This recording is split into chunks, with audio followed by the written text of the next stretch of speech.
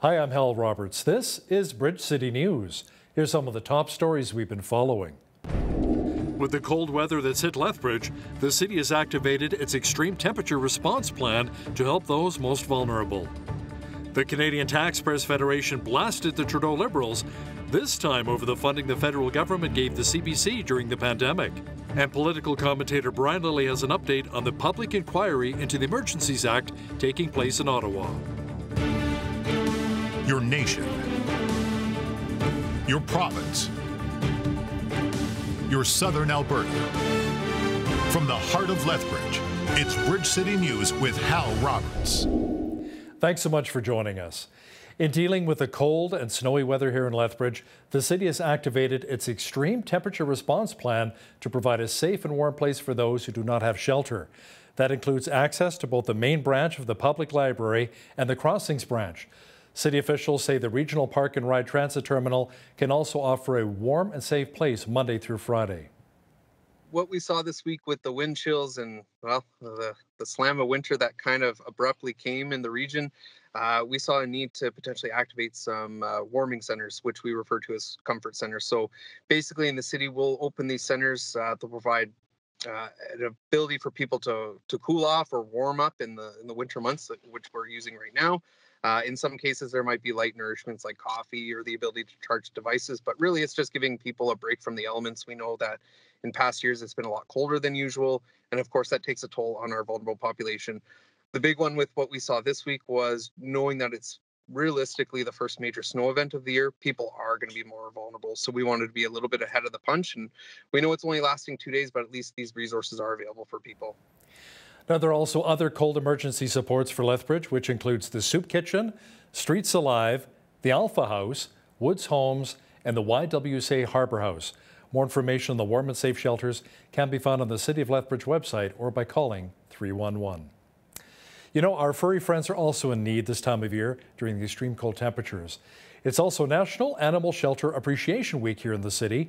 Now, with this cold snap, Community Animal Services in Lethbridge is currently operating dangerously close to capacity with both dogs and cats. Skylar Plourde, the director of the organization, says there are some tips you can implement to help keep your pooches safe and warm when you take them out into the frigid cold temperatures. Depending on the breed, they're all going to have different abilities to withstand different weather and climate. The base is that they all need to be provided with access to shelter and suitable and usable food and water, obviously. If you are out walking with the dog and you return home, it is a good idea to check the paws for ice buildup between the feet. People do use different types of de-icer, and some of them are not pet friendly. So wiping it with a towel is helpful to keep the dog protected from those kind of things. Plourde added that making sure your pets have proper registration and microchipping them will reduce their time in shelters. Lethbridge Fire and Emergency crews responded to a house fire in our city on Tuesday morning at around 8 o'clock. The house is located in the 1200 block of 4th Avenue North. Officials say the cause of the blaze is still under investigation and a damage estimate is being totaled as well. Crews remained on scene at the house fire for a few hours early into the afternoon. Well, it's been very cold here in southwestern Alberta, as you've seen. In fact, we may even get below minus 25 degrees overnight tonight. Jeanette Rocher is in now with a quick peek at the forecast. Jeanette, fortunately, a warming trend may be on the way. It is, Hal, but not until later this week. So we're still going to have to brave through these frigid temperatures over the next couple of days. Now, you'd mentioned minus 25 overnight. And of course, with the wind chill, is going to feel more like minus 33 and minus 34 by the morning with that wind chill. Wednesday, though, climbing up to a high of minus 17, but still with those wind chill factors throughout the day. And then after that, it looks like there is a warming trend on the way, as we mentioned before. And I will have all those details coming up for you later on in the show. The Alberta government announced that more than $161 million will be invested to grow Alberta's hydrogen sector with funding from the Alberta Petrochemical Incentive Program. Government officials say our province is the leading hydrogen producer, and the funding will help to support a new $1.6 billion facility that's expected to create around 2,500 construction jobs, then 30 permanent jobs once it's operational. In a statement, Energy Minister Pete Guthrie says not only is the province creating new jobs, but also growing the energy sector and bringing clean hydrogen to customers across Western Canada. Now, when completed in late 2024, the facility is expected to produce more than 165 million standard cubic feet of hydrogen per day. Ontario Provincial Police Superintendent Dana Early says she briefly considered putting off an operation to clear a blockade of protesters at the Ambassador Bridge in Windsor. Early says she was worried that clearing the bridge might intensify the ongoing Freedom Convoy taking place in Ottawa. Her testimony is part of the inquiry into Ottawa's decision to use the Emergencies Act to remove demonstrators protesting COVID-19 restrictions. Protesters in Ottawa had already been entrenched for weeks by the time police were ready to move in to the Windsor-Detroit Ambassador Bridge. Political commentator Brian Lilley has been covering the public inquiry into the Emergencies Act quite extensively. And we asked Brian Lilley if he thought invoking the act by the Trudeau Liberals was even necessary. Well, so far, I'm going to go with the top police and intelligence officials who were saying, no, don't do this. CSIS told them this will radicalize people, and they still went ahead. The concern from CSIS wasn't that there would be violence right away, but that by invoking the act, people who are angry at government and decided that this protest was a good way of expressing that might turn around and then say, well, I have no other option now. I've got to turn to violence because if I protest, they just shut me down. Mr. Lilley will have more on the public inquiry into the Emergencies Act coming up later in our broadcast. Health ministers from across Canada are meeting in Vancouver to discuss the need to increase health care transfers. They'll also be meeting with our country's federal health minister, Jean-Yves Duclos. BC Minister of Health Adrian Dix says they're looking forward to a positive discussion following a year of radio silence from Ottawa. We need support from our federal partners.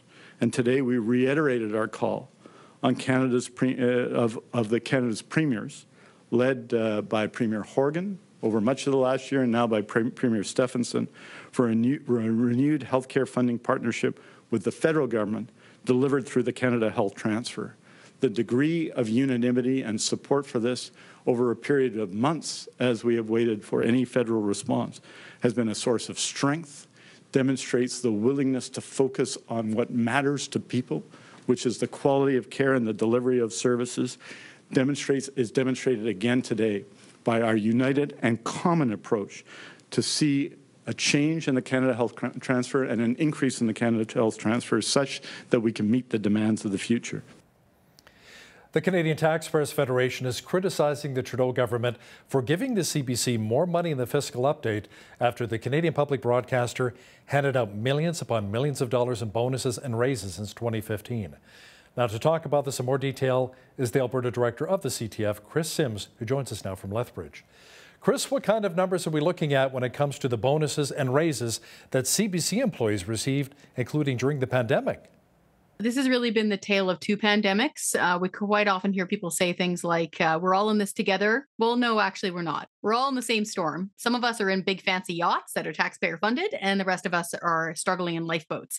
CBC is definitely in the former category. So we have seen $156 million paid out in raises and bonuses since 2015. So since Prime Minister Justin Trudeau took over power and during the pandemic.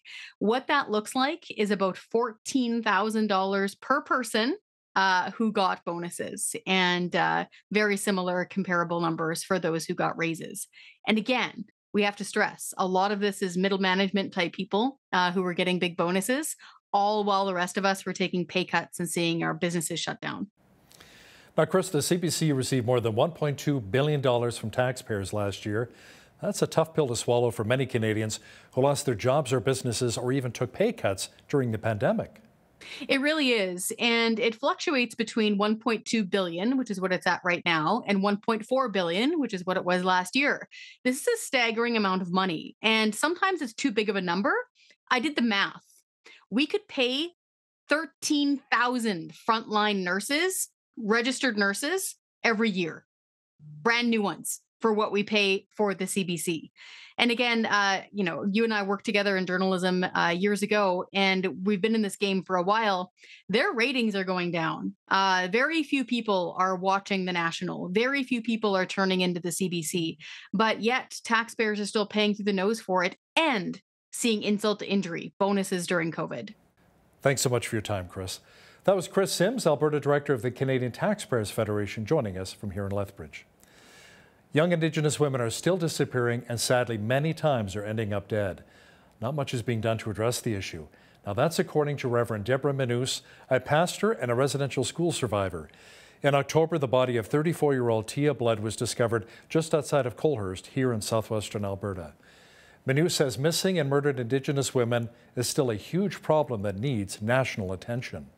I don't feel that there is enough that is being said, that is being done for our people, for the First Nations women and Indigenous women, because the fact is that many times they have gone missing and they're not even on the news. And I've seen where there's other nationalities of women where instantly there is, Amber Alert for somebody that's under 18.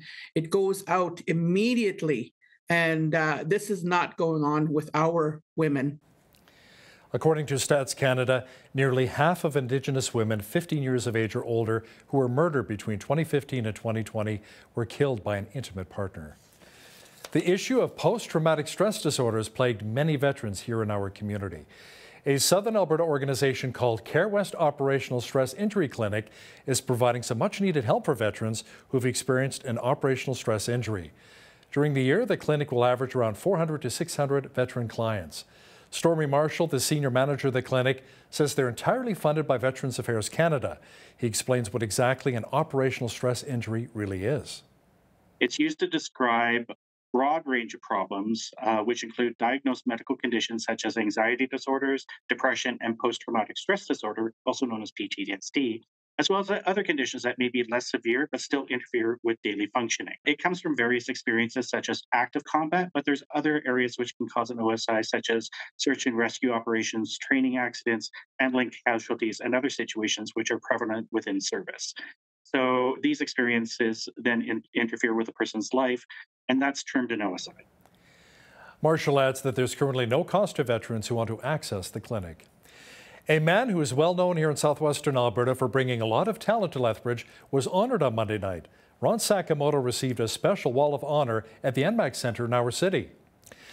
SAC's honorary wall highlights the impact Sakamoto's had on our city. It recognizes the contributions he's made to the community, along with the national and international accolades he's received in his career.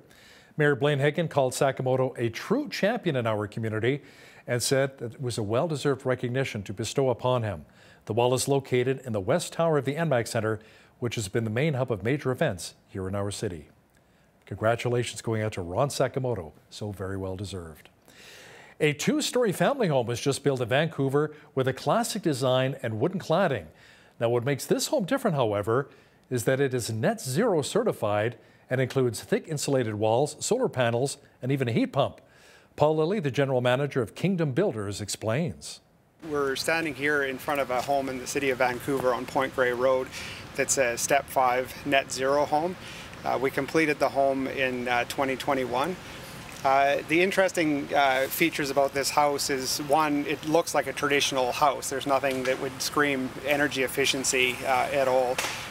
In order to get to this Step 5 net zero, we basically have a home that's completely wrapped in insulation. And so underneath the home, we have 12 inches of insulation under the entire raft slab. There's no basement here. And that insulation also runs up on the exterior of the building. We have a 2x6 wall, and on the outside of the wall is 4 inches of mineral wool insulation, and that continues right up over the top of the house on the roof as well. Likewise, a very important feature with these homes is the air tightness, and we have a continuous air barrier that's behind the insulation, and it wraps right up and over top of the roof as well. You'll also notice with the glazing on this house, there are fiberglass windows from Cascadia, locally sourced, and it's passive certified doors and windows. And you'll notice the heat pumps there as well. We have one for a bit of heating and cooling in the house, which is very minimal because of how energy efficient the home is. And then the other heat pump is a sand and heat pump, which produces the hot water for the home. So this is a fully electrified build, no gas whatsoever. 90% energy efficiency. Wow, that's incredible. You know, it's so important for Christians to always work together to further the kingdom of God. That's according to Pastor Gary Mason with the Medicine Hat Family Church. Pastor Gary says it's especially important for believers to come together in a corporate setting. The reality is that very word church, it comes from an old Greek word called ecclesia, and the ecclesia was the called out and gathered together people. They were called out of their communities, out of their homes and everything, and they were gathered together for a purpose. And when we look at that, you know, it was specifically used by the Apostle Paul a lot of times to say, hey, we are called out. We need to come together for the purposes of the kingdom of God. And if we miss that, then we miss something in the middle of it all. So you know, I don't have to go to church. That's maybe the truth, but you're better off if you do. Make sure you catch the full interview with Pastor Gary Mason from the Medicine Hat Family Church and BCN's Jeanette Rocher coming up later in our broadcast. Well, it looks like the snow has stopped here in Lethbridge, but it appears as though the mercury will be plummeting before it finally warms up. Full weather details are on deck.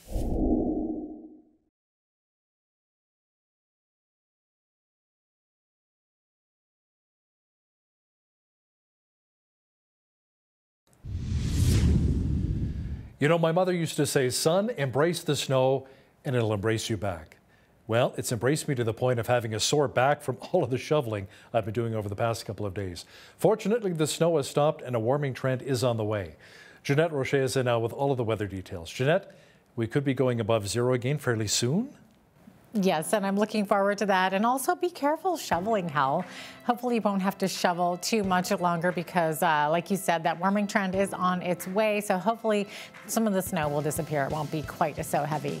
Although we are expecting a bit more snowfall come Saturday, but with warmer temperatures. So there you go. So yes, we are looking at only a daytime high of -17 tomorrow with the wind chill going to feel more like -24. Into Thursday, that's when we're going to see temperatures start to get a little bit more seasonable. -4 is the high for Thursday, lots of sunshine, and then we're going to jump up into the pluses. So we've got 4 degrees as the high on Friday, a nice 0-degree temperature on Saturday with a 60% chance of flurries though, and then we're going to climb right up there to 6 degrees for both Sunday and Monday with lots of sunshine. So let's hope that those plus temperatures help some of that snow to melt away fast. Average high for this time of year is 6 degrees. Average low -6. 22 was our high temperature on this day back in 2004. And in 1945, look at that, it was a frigid -26. 7:32 is when the sun rose this morning, sunset this evening. I should say this afternoon, 4:59 p.m. Look at that, already in the 4 o'clock hour. Thanks to that clock moving back, now it's suddenly getting so much darker, so much earlier, giving us 9 hours and 27 minutes of daylight today. 6 degrees on the coast tomorrow in Victoria, sunshine, 4 degrees in Vancouver. Vancouver also looking at some wind chill in the morning, -8, -16 the high in Edmonton. Same thing for Calgary tomorrow, but nice sunny skies and of course much chillier with that wind chill. -15 the high tomorrow in Saskatoon, but beautiful sunshine, mainly clear skies in Regina, a bit of cloud coverage there, -13 the high there. 1 degree the high in Winnipeg, and also looking at a chance of flurries there, some periods of light snow. As we look to the central part of the country, 11 degrees the high with lots of sunshine, clear skies also expected in Ottawa tomorrow. And Montreal should be seeing sunny skies as well with a high of 7 degrees. Now in the Atlantic of Canada, we're looking at mainly clear skies, also bracing for a tropical storm that could become a post-tropical storm by the weekend. I'll tell you more about that as the week progresses towards Saturday. Sunshine in Fredericton, 5 degrees the high. Same thing for Halifax. A lovely 5 degrees expected tomorrow in Charlottetown with a mix of sun and cloud, and 2 degrees and a chance of flurries there in St. John's, Newfoundland. So there you have it. That is your forecast. Today's weather report is brought to you by Ridge Utilities, providing competitive rates for electricity, natural gas, and internet, while investing back in communities across southern Alberta. Maple Leaf Foods is reporting a third quarter loss of almost $230 million. That compares with a profit of $44.5 million in the same quarter last year. The Toronto-based packaged meats company says the loss came as it took a $190 million one-time non-cash impairment charge related to its plant protein group. Sales in the quarter increased to $1.23 billion. That is up from $1.19 billion a year earlier. Officials at Maple Leaf say the increase was driven by higher sales in its meat protein group, partially offset by lower sales in the plant protein group. Adidas has appointed Puma CEO Bjorn Gulden as its new chief executive. He will take over in January as the German sportswear brand weathers the fallout from its split with a rapper formerly known as Kanye West after an outcry over the rapper's anti-Semitic comments. Adidas is expected to take a hit of up to 250 million euros this year from the decision. The departure of Kasper Rorsted, who had been the CEO of Adidas since 2016, was announced in August, and he is set to leave on Friday. The company's chief financial officer will take over as interim chief executive until the end of the year.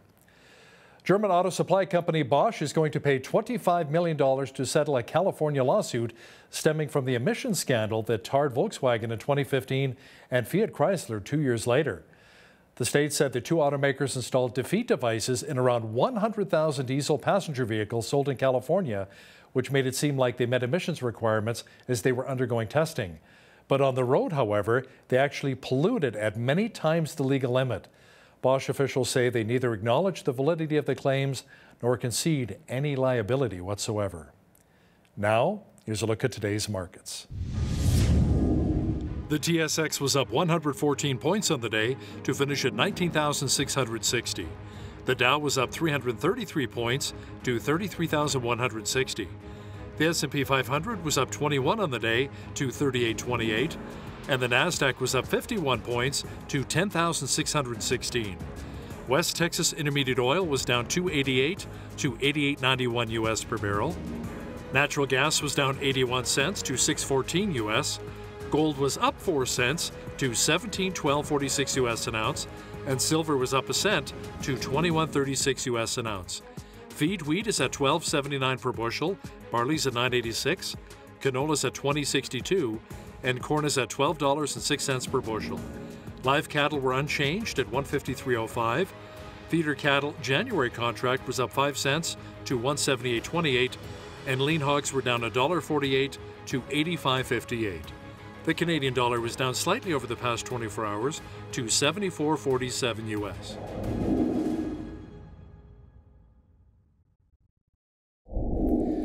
Recapping one of our top stories, in dealing with the cold and snowy weather here in Lethbridge, the city has activated its extreme temperature response plan to provide a safe and warm place for those who do not have shelter.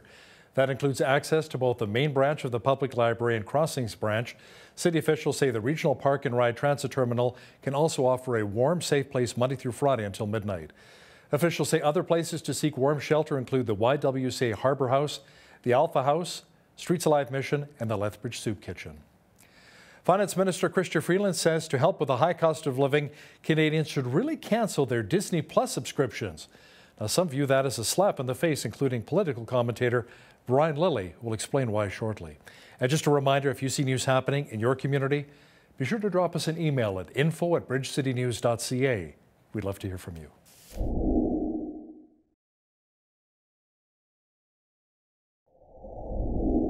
In order to help Canadians with their bills and the high cost of living, Finance Minister Chrystia Freeland is recommending that we cancel our Disney Plus subscription like she did with her family to save money. To talk about this in more detail is political reporter and Sun columnist Brian Lilly, who joins us from Toronto. Brian, many would view that piece of advice as kind of a slap in the face to Canadians. How about maybe not increasing the carbon tax or maybe not taking as much off of our paychecks? They're going to be increasing, as of January 1st, your CPP and EI premiums. Those are two payroll taxes. And yes, they are payroll taxes. Your employer has to pay them as well, and they don't get the benefit of EI or a pension at the end of it. They're going to be increasing on April 1st the carbon tax. They're going to be increasing the annual tax on beer and wine and other spirits. They're bringing in new taxes in this fall economic statement that came out last week. But worse than that, Hal, Chrystia Freeland made that out-of-touch comment about Disney Plus while saying that, I just like all the mothers out there have to look after their family budget. I'm doing that with Canadians. And that's why she said she's canceled Disney Plus. Find little bits of savings. Where are the savings in the federal spending? The fall economic statement increased spending from last April's budget by $20 billion for the current fiscal year. $20 billion. Between April and November, what are we spending the money on? This is not COVID relief programs. Those have all been wound down. Overall spending is up more than a third since the pre-pandemic days. And as I said, we're not doing the COVID spending anymore. We've got deficits going out of control, and that means higher debt. Right now, that means higher interest rates. Our debt payments, the servicing the debt, this is just paying the interest, not even paying a penny of the debt down. It was supposed to be 26.9 billion this year. That's what they said in the April budget. Now they say it'll be 34.7. Next year, it'll be 43 billion. Wow. We're spending more on servicing the debt than we are on our military, the Canada Child Benefit, than we are on EI, and we're spending almost as much as we spend on the health transfer from the federal government to the provinces. Don't tell me about canceling Disney Plus when you're spending on everything else is going through the roof. Chrystia Freeland is out of touch on this one. She did admit later that she's very privileged, but she didn't add that she's also out of touch. Besides, Disney Plus has all of the Marvel movies. We can't cancel that, Brian. Exactly. Brian, the Emergencies Act inquiry continues in our nation's capital. Now, before we get to the latest evidence, one high-profile person will not be attending, and that's Ontario Premier Doug Ford. He won his court challenge to quash the summons. Brian, wasn't the Premier's testimony relevant for this inquiry? You could argue about that. I would say it would be interesting to the inquiry, but I don't think it's relevant to the central question, which is, why did the federal government invoke the Emergencies Act? That's the fundamental question that this inquiry has to answer. Doug Ford's position is this was a policing matter, and it's a federal inquiry called into the invocation of a federal law. Now, can you imagine the outcry if Danielle Smith or Scott Moe or Doug Ford decided they were going to call an inquiry into the handling of COVID-19, and then as part of that decided to issue a summons for Prime Minister Justin Trudeau so that he could be interrogated as to the government's decision not to put in restrictions or screening at airports, the government's handling of the vaccine. They would not only refuse to comply with it, they would be scoffed at. Oh, you can't have one level of government calling the other. So Ford went to court. He said that it was parliamentary privilege, and he won on that. The Ontario legislature is sitting right now. It's in session. It's not sitting this week, but Ford is pretty darn busy with the school strike and everything else that we might talk about later on. So, yeah, the judge found whether you believe Ford should appear or not, the judge made the right decision based on law. Now, we've heard from top police officials who did not think that the Emergencies Act was needed, but this week we heard from another witness who said, you know what, it was absolutely necessary. So who do we believe? Who was right? Well, so far, I'm going to go with the top police and intelligence officials who were saying, no, don't do this. Windsor Mayor Drew Dilkens looking at it from a very personal, practical, and political lens. You know, his city is the gateway to Canada in terms of trade. It's the busiest border crossing in North America in terms of two-way trade. And the bridge was shut down for a week. Never should have happened. Never should have gone on as long as it did. But it was cleared before the Emergencies Act was invoked. Now, Ontario invoked its own Emergencies Act or version of it. I forget the official name. It's far less draconian, far less sweeping powers. It doesn't go nearly as far as the federal government. It just gave police a few more powers to clear the bridge, which they did a full day and a half, 2 days before Justin Trudeau invoked the Emergencies Act. So I understand where Mayor Dilkens is coming from. He was looking at it saying, all these factories are going to shut down. And when you think of something like the auto industry, where parts will go back and forth across the border 7 times before a car is complete, and it's all just-in-time delivery, you were looking at thousands upon thousands of people being laid off by that bridge being shut down if it continued. So I get it from an economic angle. I don't think he's right on the need to invoke the Emergencies Act, though. Brian, one document that came up in testimony this week showed that CSIS warned the Trudeau Liberals that invoking the Emergencies Act could anger a number of Canadians further and potentially radicalize some. Why then did the feds move forward with invoking the act?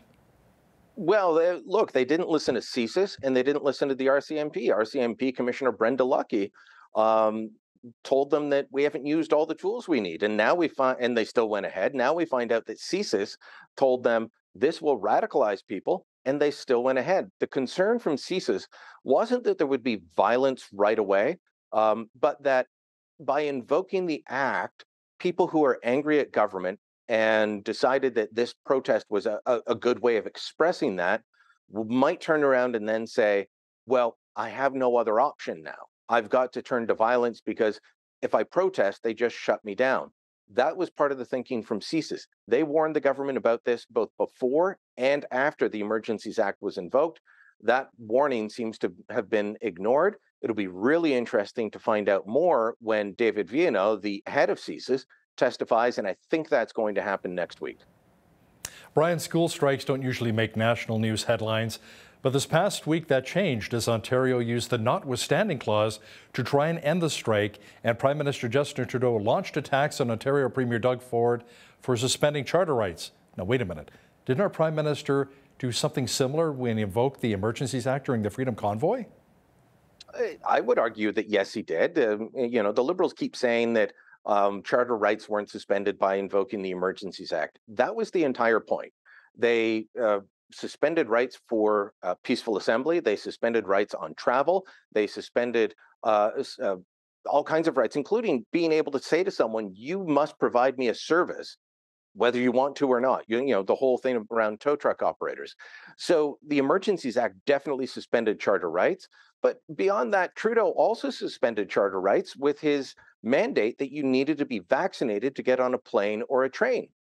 That is a violation of Section 6 charter rights. That's your mobility rights are enshrined in the charter. You should be free and able to move around this country. And he stopped that. He made it very difficult for some people to go across the country. Why? Wasn't based on science. It was based on politics and fear. That was headed towards a court challenge, and the government dropped the requirement for the mandates just before it was going to court, and then went before the judge and said, well, this is all moot now. We don't need to have this. Please throw the case out. The judge ended up saying, yes, there's no mandate in place now, so there's no need to test it. I wish they had said, no, we need to go further and see if it was if the court would find it was a charter rights violation. We didn't get there. But also beyond that, Trudeau comes from Quebec. You know, they've got Bill 96, which strips away language rights for the English-speaking minority. There are historically English towns in Quebec where the municipality wants to provide your tax bill, your water bill, what have you, in English. They always have. There's no issue locally, but the province has gone in and said, you can't do that anymore. Trudeau has been mute on that. He's expressed a concern now and again, but he didn't launch a week-long campaign. Same with Bill 21, which says if you wear a cross, a Star of David, a yarmulke, a hijab to work and you're a public servant, that you're going to be removed from your job. And one teacher was removed from the classroom. He never went on a week-long campaign. So Trudeau is an absolute hypocrite on this, and I hope people see it for what it is. Quebec can invoke the notwithstanding clause all the time on far greater matters of importance, and Trudeau's silence, but he's angry at Doug Ford. It makes no sense. You know, Brian, so many families we chatted with were crushed with the fact that they couldn't go see other family members who were dying in other parts of Canada. They couldn't fly. They couldn't take the train, like you said. So, yeah, devastated a number of families here across the country. Now, speaking of health, provincial health ministers are meeting with their federal counterpart in British Columbia. All the provinces are actually asking for is an increase in health funding. Do you think they'll receive it? Partly, but not what they want, and not for the reason that they want. They're going to get an automatic increase because of the formula the way it is now. When there's inflation, it's tied to inflation. And so because inflation's so high this year, they're going to get a one-time bump up. But when inflation goes back down, that disappears.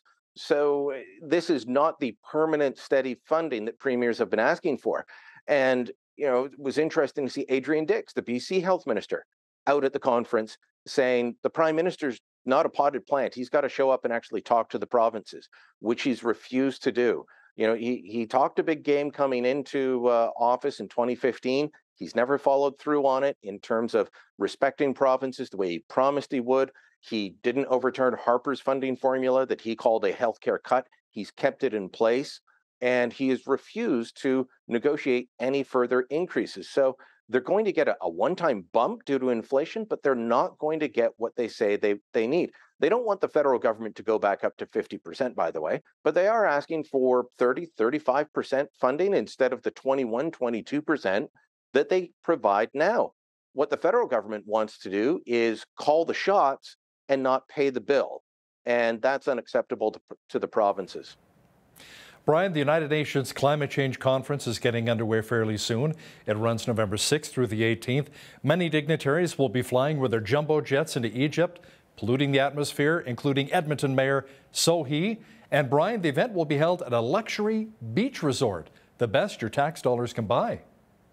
You know, I've been trying to find out, will there be a $6,000 a night room, Hal? Don't know yet. Time will tell. We're going to have to wait for the access to information requests to come back on this one. I have asked Environment and Climate Change Minister Stephen Guilbeault, or through his office, I've asked, where are you staying? They won't say. How many people are you taking? They won't say. But we know Canada, historically under the Trudeau government, has had one of the largest delegations. We're not the largest country by population. We're not close. We're not the largest country by carbon emissions. Not close. But, you know, last year it was just shy of 300 people in Glasgow. In Paris, their first year, it was 300 people. In Spain, which was a smaller conference, I think we were still second. You know, we're regularly triple the UK's delegation count and double the Americans. How on earth does that make sense? It doesn't. But they are going to be staying at the Sharm el Sheikh. Look it up if you haven't seen it. I'll have a video posted out soon showing some of the beautiful spots. You can still get rooms, but they're going to be pretty pricey. So I'm guessing, you know, $2,500 a night for the hotel rooms at some of these beach resorts. Oh, and by the way, it's being held at the Lamborghini Convention Center. That sounds very affordable. Lamborghini, absolutely. Not Ferrari, but Lamborghini. Look, it's a car maker. Yeah, that's right.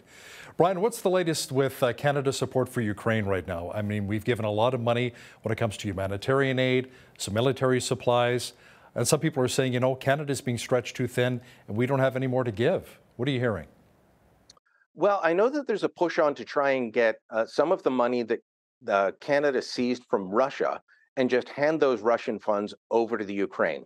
This gentleman named Bill Browder, who's been at the forefront of this fight internationally, who's been an enemy of Putin for years. He's the guy behind the Magnitsky Act that allows you to freeze funds that Canada passed, the US, the UK, and Australia and other countries.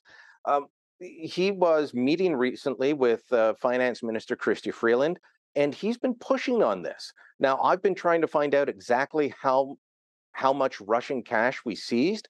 The Russians had left their Canadian dollar foreign exchange funds at the Bank of Canada. So those funds were seized. Other countries have done the same. Around the world, there's more than 300 billion of Russian funds that have been seized by different Western governments that could be handed over to Ukraine. So, you know, for all the people worried that we're spending too much to fund the war in Ukraine, there's an easier solution. Give them Vladimir Putin's money. You know, he doesn't deserve it. He is a dictator who is profiting off of his own invasion of another country. Give Zelensky Putin's money and things will turn around very quickly. Sounds like a solid solution. Toronto Sun columnist and political reporter Brian Lilley, thanks again for your time today. Thank you.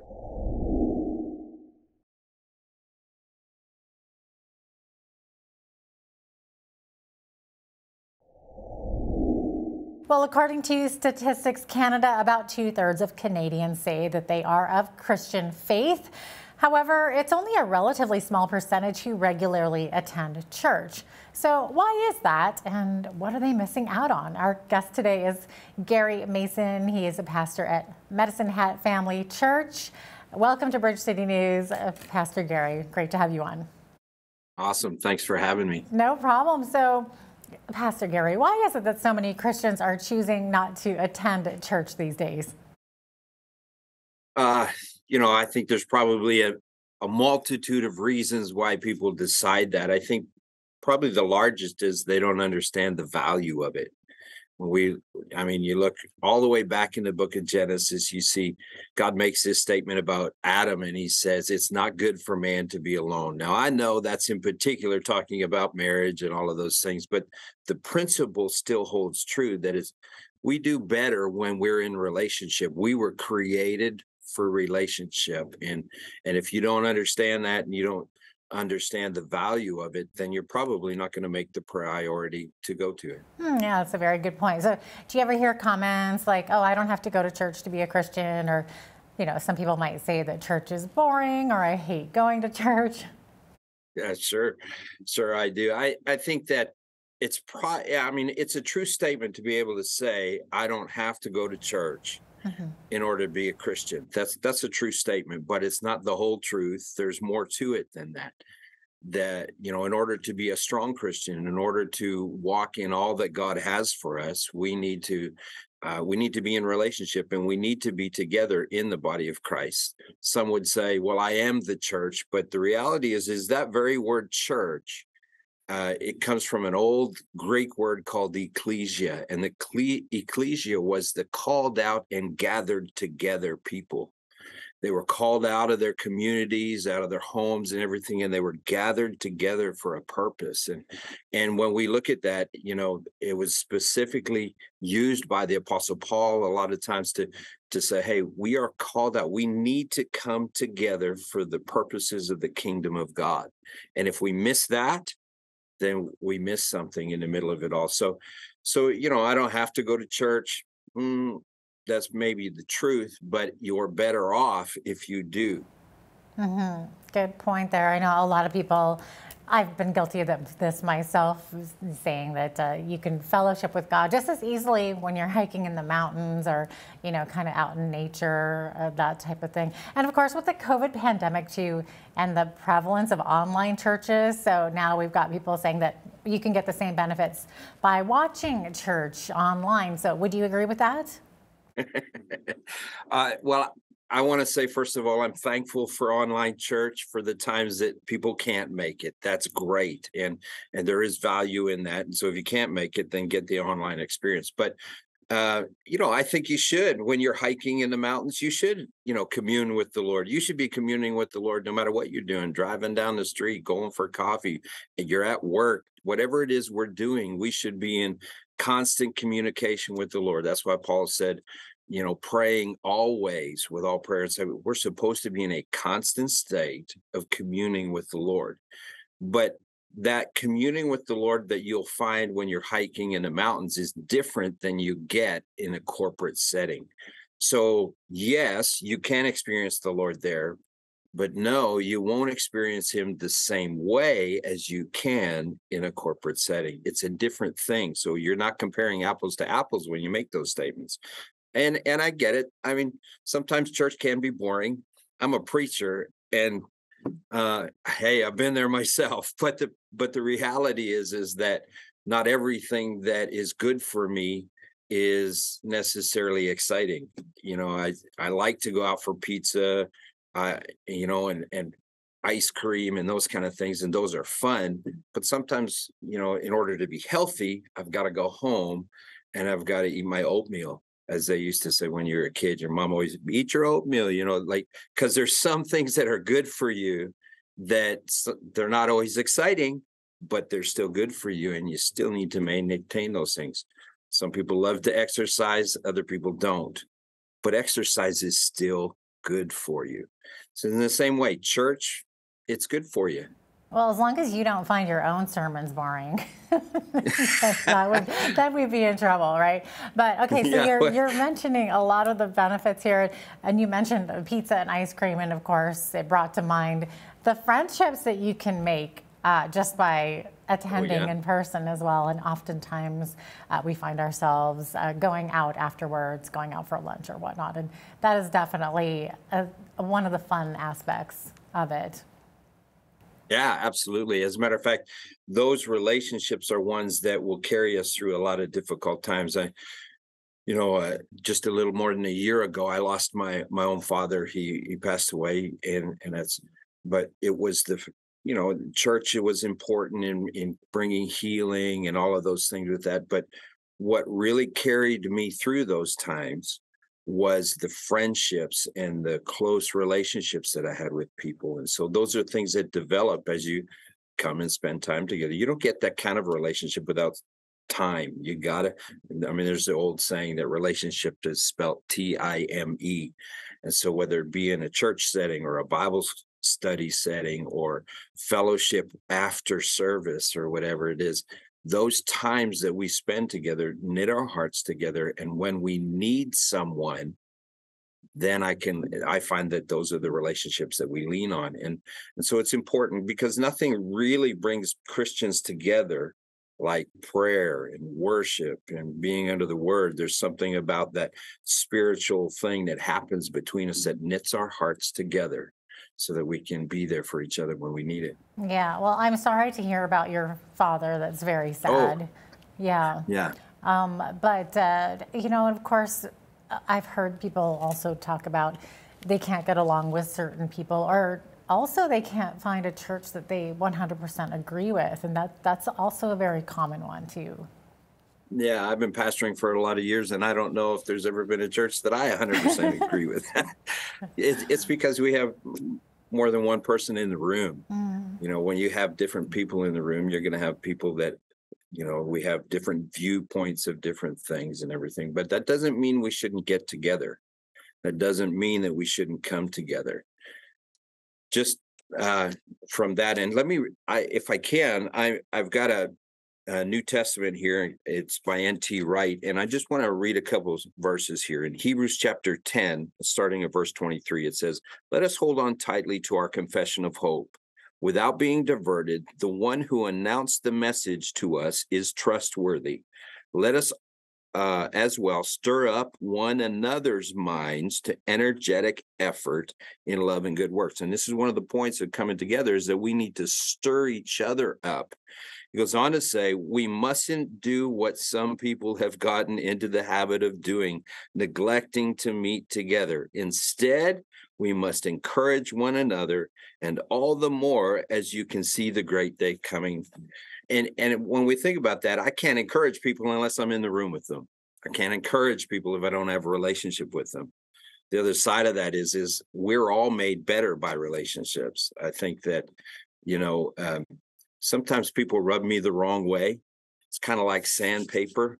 But one of the things about rubbing with sandpaper is it polishes, right? The Bible says it this way, that there's wisdom in a multitude of counselors, and that iron sharpens iron. And so when we think about that, you know, we are made better through those relationships. I think that's really what it's all about. It's about relationship building, isn't it? And part of that, I would imagine, is the importance of accountability and even correction in our daily spiritual walk. Yeah, absolutely. You know, the book of Hebrews tells us that we should obey those that have the rule over us, and do it to the point where they can do it with joy. In other words, I'm accountable to somebody. Somebody somewhere is helping me along the way. David said in Psalms 23 that the rod and the staff, they comfort him. You know, that rod and that staff, they talk about protection for sure, but they also talk about correction. I always think like this, that if I'm wrong, I want someone to correct me. So Lord, would you correct me? Would you put people in my life that will help me to correct me? And that's not always fun.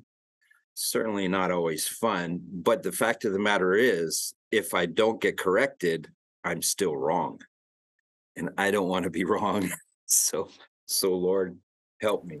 And I think you're also talking about counsel too, right? Like coming together and being counseled by others that you kind of look up to, or maybe spiritual leaders as well. So absolutely, so many benefits.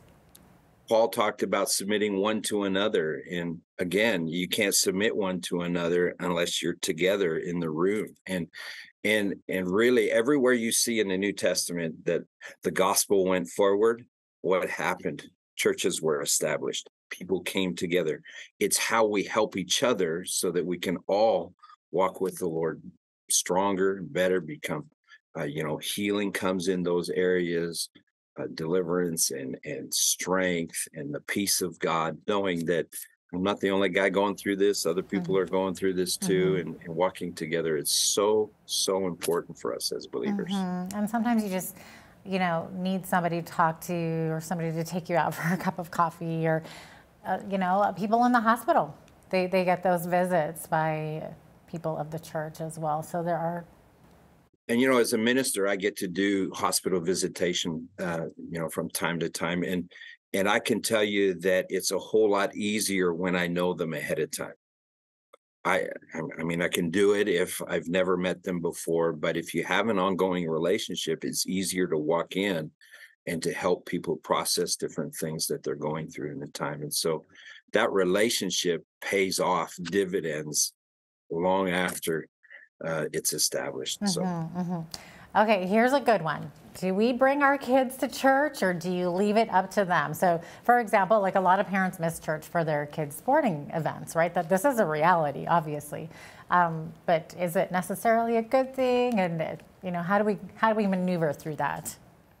Yeah, that's a great question, actually. And as a father of 4 boys who are, I mean, they're mostly grown now, but as we were, you know, working with our children, raising them and everything, I was always reminded of Genesis chapter 18, where it speaks about Abraham, and it says that God chose him because he would command his children and his household after him, which is really interesting when you begin to look at it. He not only told them what to do, but he showed them with his very life, and he didn't just say, go to church. He said, come to church. And the implication is that when he went to church with them, if there was a church back then, obviously there wouldn't have been back in Abraham's time, but when he went to worship the Lord, he would say, come with me, and he would demonstrate to them what that meant. They would see him worship the Lord, that he would actively show them you know, the whole from his own heart, that he believed God, that he trusted the Lord.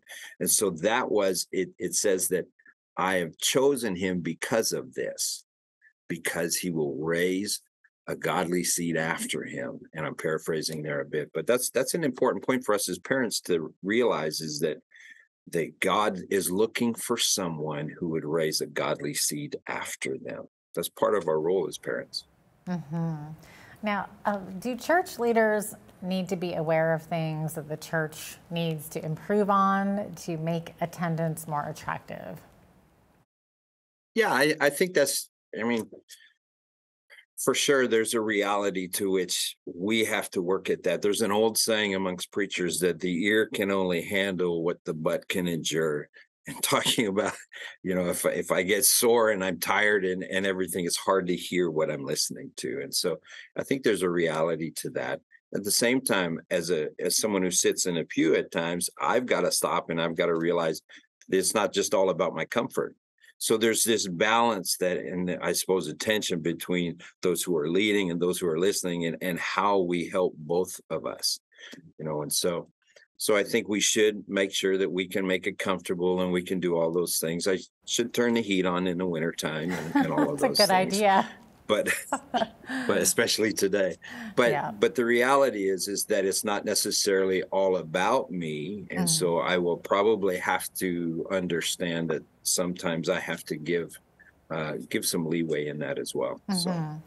So what can we do to make church more inviting? Invite people. I think one of the things we have to remember is that church should be about relationship. And so when we invite people and we open our hearts to them, and we make church inviting by inviting people, not just through the doors, but once they're in, we invite them into our community. You know, that's what people are looking for. They're not just looking for a place to go and be taught, because you can go online and get taught. You can hear a message, but you can't get that face-to-face personal relationship. And so the way that we make it inviting is by being inviting as a people, as those who are there. And so allowing people in. Don't be cliquey. Let people in. Oh, that's major, isn't it? Thanks so much for being with us today, Pastor Gary. Appreciate you. It's been my pleasure. Thank you. Absolutely. Gary Mason is the pastor of Medicine Hat Family Church. So glad to have him on today. I'm Jeanette Roche on behalf of all of us here at Bridge City News. Thanks for watching.